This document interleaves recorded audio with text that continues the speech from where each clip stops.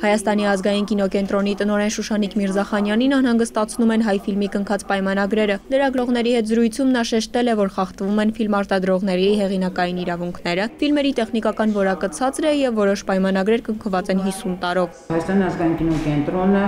մեծ աշխատանք ունի տանելու, նախ պարզելու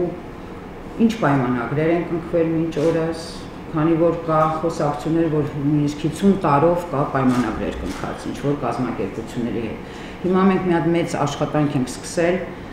այդ իրավական դաշտը պարզենք։ Նոր ծրագրերի մասին խոսելիս Շուշանիկ Միրզախանյանը առանձնացրեց բրիտանացի պրոդյուսեր Դանիել Բրդի հետ նոր համատեղ ծրագիրը, որը կատարվում է մշակույթի նախարարության համաձայնությամբ։ Լեհաստանում տեղի ստուդիայում սկսվել է Հակոբ Հովնաթանյան ֆիլմի սկանավորումը։ Ֆինանսվում է ֆիլմերը, ֆիքսաֆիլմ ընկերությունը, որը Լեհաստանում է գտնվում,